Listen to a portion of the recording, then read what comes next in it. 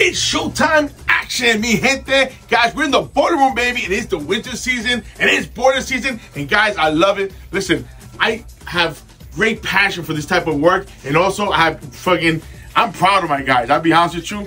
They put a smile on my face every single time. They're growing, they're learning. And guess what? They're doing better and better and better.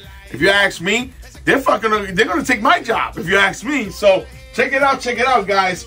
It's a 2-zone gas hot water system. It's a New Yorker boiler. I mean, I like everything looks clean, which is clean, it's level. We've worked with what we already have here because this we didn't install. This was installed before. And of course, if things are cockeyed and crooked, it throws everything off. So they did the best they can because I'm all about making sure it's straight, it's level, it's clean, and the customer is happy.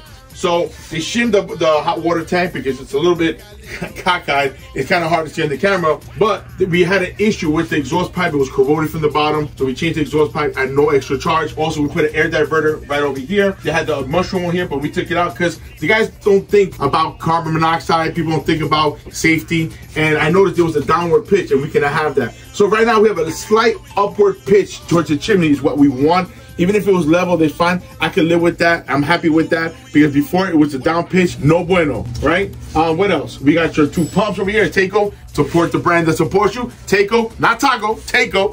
What else? All right, we got our purge valves over here. We got our bleeder over here. We got the valves here. Everything's clean. Everything's level. Everything's straight. I mean, I can't ask for any more than that, right? I mean, listen. Woo! Look at this. Look at over here. We got the green, the Taco green, of course. Oh, that's my wife calling me. Oh.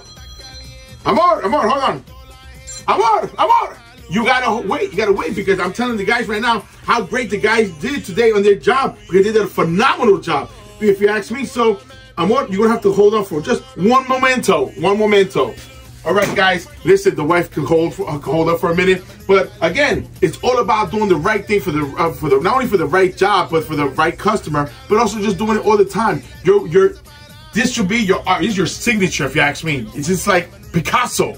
So, guys, I'm glad I'm able to show you the process. Again, another one of the boiler process, how to install a boiler. But, guys, I have this one commercial job. Hopefully, we'll get it because I would love to show you guys that soon. We have another one. I can't tell you. I'm just going to tell you that if it does come through, you're in for another treat, guys. But, listen, you have a problem with your boiler, you need heat, you need agua caliente, you need some calientes and heat.